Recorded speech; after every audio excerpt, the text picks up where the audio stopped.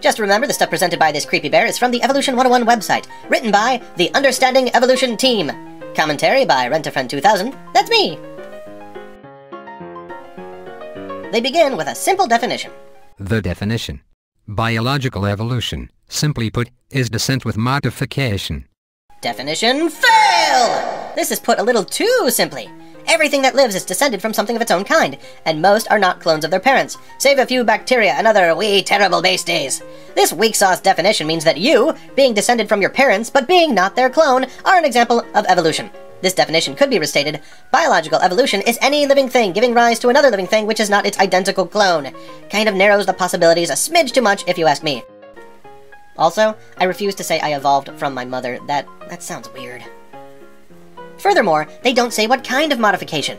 I think we'd all agree that a normal four-legged dog giving birth to a one-legged puppy named Little Brother would be descent with modification, but hardly a big evolutionary leap forward. Keep in mind that we need to define the process so that bacteria can change over time into wolves and cabbages and everything in between. Little Brother just ain't getting the job done. This definition encompasses small-scale evolution, changes in gene frequency in a population from one generation to the next, and large-scale evolution, the descent of different species from a common ancestor over many generations. Evolution helps us to understand the history of life. Once again, since they don't define change, how's that for a popular bait-and-switch, America? Then it can mean any change at all. Let's see. Encompasses changes in a population, or changes between kinds, so evolution is anything that ever happens to living things. Yeah, this puts the term on par with other excellent pieces of scientific terminology, such as stuff, junk, things, and sorta. Good job, team. Let's stick those words in the glossary in the back of the book, and then we'll all break for a biscotti. Why does a team of PhDs come up with such a weak definition? For 3 reasons.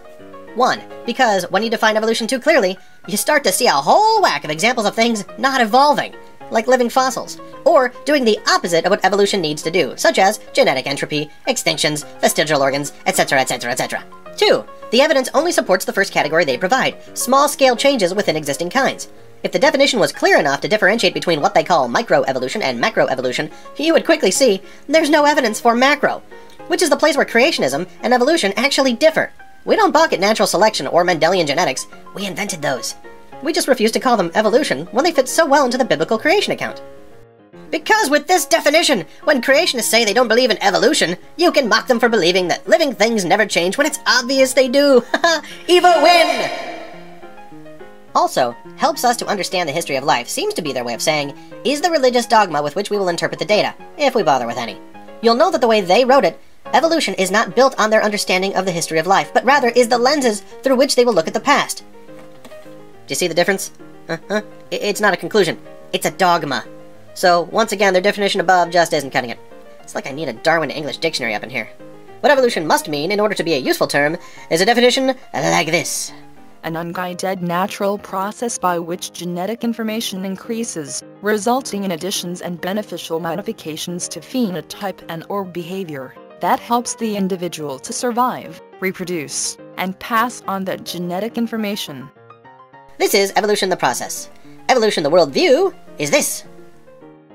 All living things are the result of the evolutionary process, going back in time through common ancestors, until arriving at a first universal ancestor, a single cell, which itself was the result of matter plus time plus chance, meaning that all life is merely a chemical process beginning with rain falling on rocks. Look at this. We're in the first section and I'm already doing these people's job for them. I hope they remember this when picking Employee of the Month. They already forgot to give me my Darwin Day bonus. Join us next time for Part 2!